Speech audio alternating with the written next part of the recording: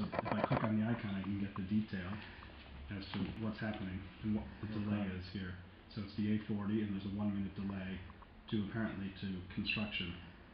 And if I click the arrow there, I get the detail about where specifically the incident is, how long of a backup it is, 3.2 kilometers, and again you saw earlier that it was a 1 minute delay. And so then when I'm back navigating the route, what will happen is, if there's a traffic delay, this icon will change color, and either be green if there's no traffic, or yellow or red if there is traffic.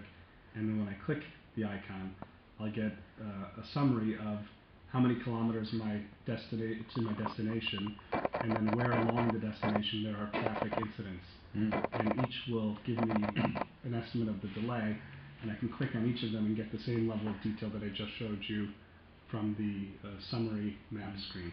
Is there an option to switch live to the fastest route, not only per distance, but based on the actual delays you have because of traffic jams?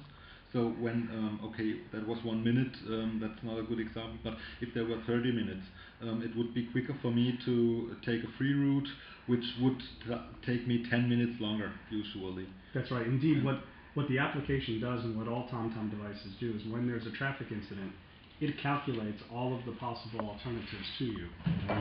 And then it recommends, if there is an alternate route that allows you to save time, that you consider taking that. And then it gives you the choice if you want to stay on your current route, or if indeed you want to take advantage of the alternatives. When it calculates the alternatives, it looks at two things. It looks at the traffic information that it has on those roads, and so if there's traffic on all of the other roads, it factors that in. And it also looks at the IQ routes information we have about how fast traffic typically travels, even if there's no incident on the road.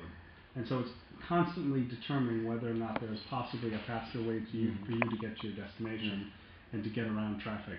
So indeed, it is very much time-based when it prompts you to take an alternative. Yeah.